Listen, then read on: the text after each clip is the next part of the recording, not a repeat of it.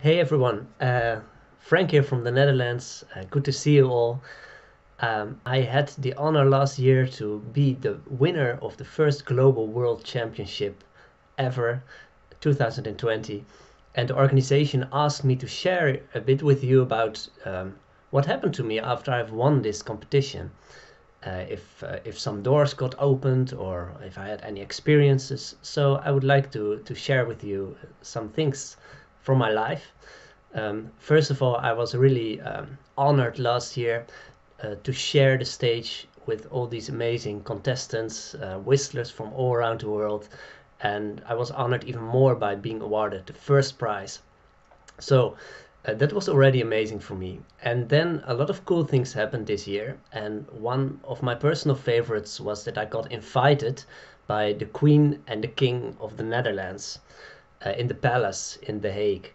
So I went there with my broken car, who was hanging together with duct tape, and I was admitted to the parking lot of the palace by a lot of soldiers who were saluting me officially when I drove by, like I was the king, the king, and not only the 2020 king of whistling.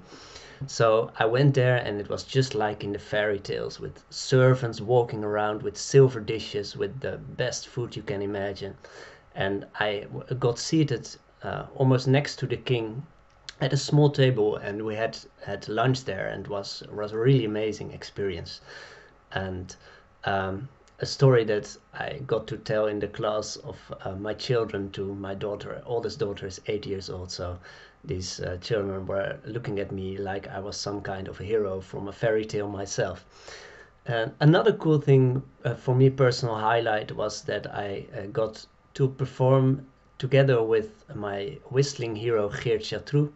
We whistled a duet, and I've known Geert already for quite a long time. It was the first time that we performed together. Uh, I didn't perform so much this year.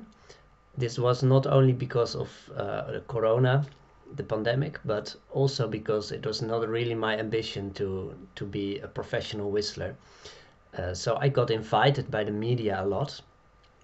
I was invited to every talk show, to participate in radio shows and do interviews in newspapers. And I did a lot of these things, but at some point I just stopped doing it because I participated in the competition merely for the pure joy of it and not really because I wanted to perform a lot and whistle a lot. Uh, so, but it got me thinking because I'm actually a professional pianist, and I noticed how the media really jumped into this news.